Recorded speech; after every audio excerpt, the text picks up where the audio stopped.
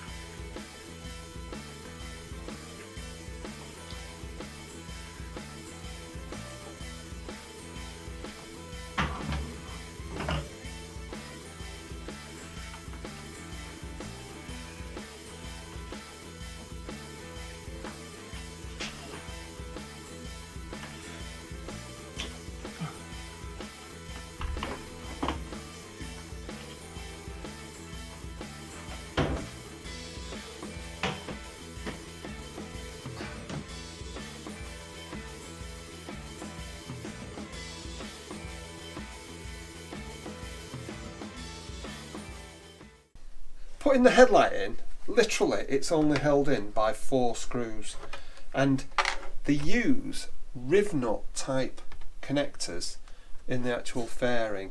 Now one of these has been replaced. The trouble with using riv nuts is that if they pull out, the space they come out of is left either bigger or broken. So whoever's put this one in, I'm not quite sure how they've done it, but it is a different size screw that goes on. So that doesn't really matter. It'll hold in perfectly well, and unless you're really picky, you're not going to see it. On a bike that's just a rider and not a shower, that's going to be absolutely fine. So I'll just get them in.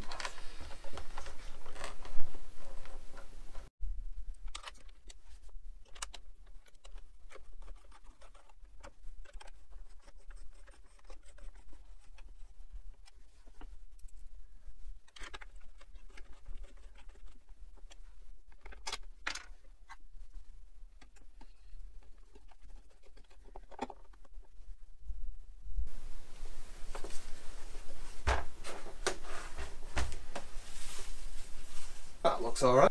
Funnily enough, this screw won't come out, and this one's not anywhere to screw into. It'd be useful to use a riv nut type thing. I actually, looking through my fastenings, found a part riv nut, stainless, and a stainless screw, which I'm hoping that I'm going to use in here.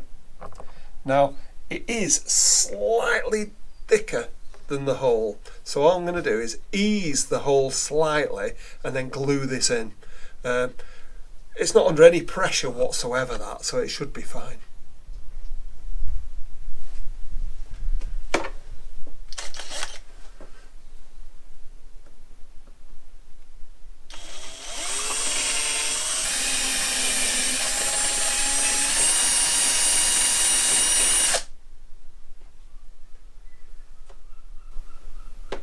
That should do it. A little bit of super glue gel just to hold it in. And I've left the fastening on the outside so that if it does burst out a bit, it won't really matter.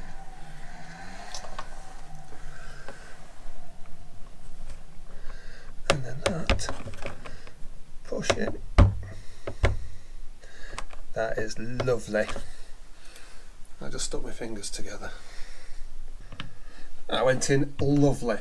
There we go. The riv nut did a lovely job, and I've got a stainless screw that will go with it. I'm just going to put a little rubber washer on as well, tighten it in, and then that shouldn't really need looking at again.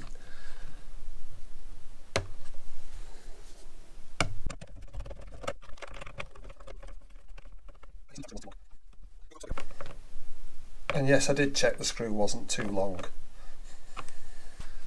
When I took this off the bike, I spotted that there should have been a fastener through there, which is one of these plastic where it squeezes through the middle and squeezes out. There should also have been 3 fasteners here, and there was only 2. Also, the indicator comes through here, and it should have a plate in here which was missing. So all of these are things that could cause this to be causing it to move about and just make that strange noise that I kept complaining about. So what I've done, going through my spare parts, I have found the right size screw, although it's not the right head. I hate using all unmatched fastenings. However, I'm not going to wait, or I'm not going to go and buy a set just for this. It's inside, no one can see it, so I'm quite happy to use that at the top end. And it's stainless as well, better than most people would use. So I need to put these 2 back on. The other side was exactly the same, fastening missing, screw missing. Hopefully when that's all done and I put it back on the bike, it won't make the wibbly noise.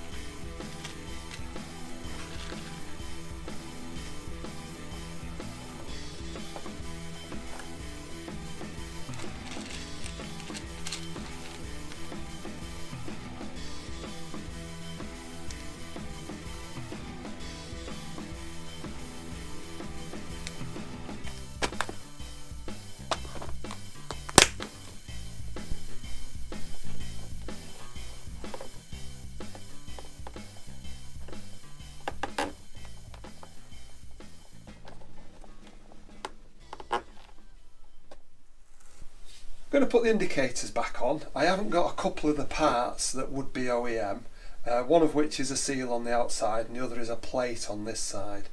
For the moment I'm not going to worry about the seal. The seal doesn't actually touch against the body of the indicator, but it might, if I still got that noise, might be something about the indicator moving in the hole, so I'd have to look at that. And on the inside, instead of a plate, I've got some bigger washers to put on, so they should clamp it up really nicely. I think this is going to be okay. I don't think this was an issue. So a nice big washer, original washer.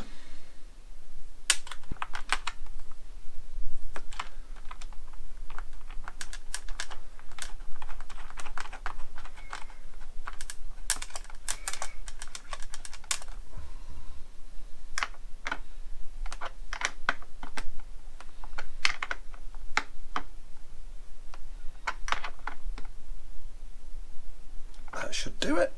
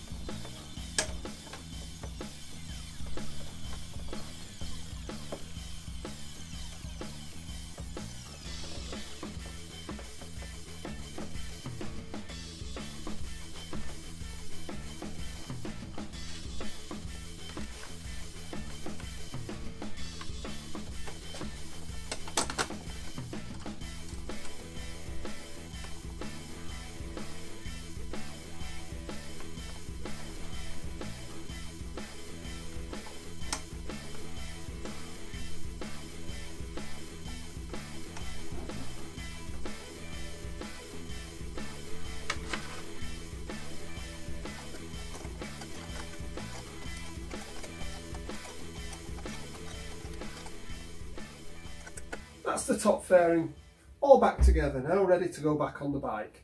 But I'm not putting it back on yet because I've got quite a few other things I'm going to do on this bike, such as valve clearances and sorting out the wiring.